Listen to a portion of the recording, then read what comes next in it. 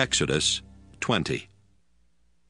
God said to the people of Israel, I am the Lord your God, the one who brought you out of Egypt where you were slaves. Do not worship any god except me.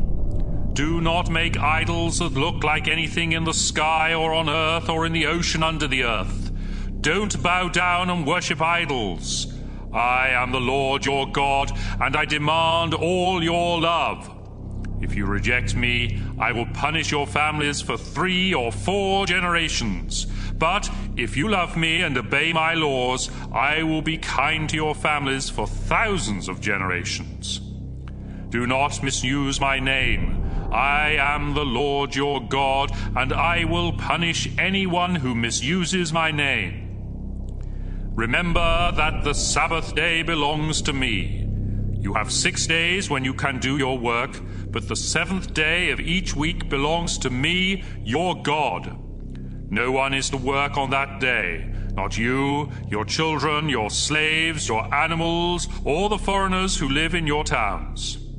In 6 days I made the sky, the earth, the oceans, and everything in them, but on the 7th day I rested. That's why I made the Sabbath a special day that belongs to me.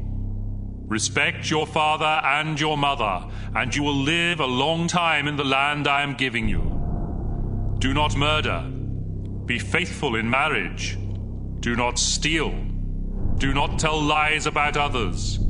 Do not want anything that belongs to someone else. Don't want anyone's house, wife, or husband, slaves, oxen, donkeys, or anything else. The people trembled with fear when they heard the thunder and the trumpet, and saw the lightning and the smoke coming from the mountain. They stood a long way off and said to Moses, If you speak to us, we will listen. But don't let God speak to us, or we will die. Don't be afraid, Moses replied. God has come only to test you, so that by obeying him you won't sin. But when Moses went near the thick cloud where God was, the people stayed a long way off. The Lord told Moses to say to the people of Israel, With your own eyes you saw me speak to you from heaven.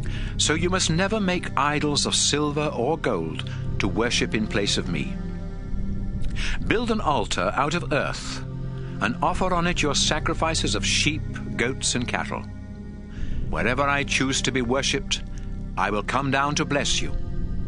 If you ever build an altar for me out of stones, do not use any tools to chisel the stones, because that would make the altar unfit.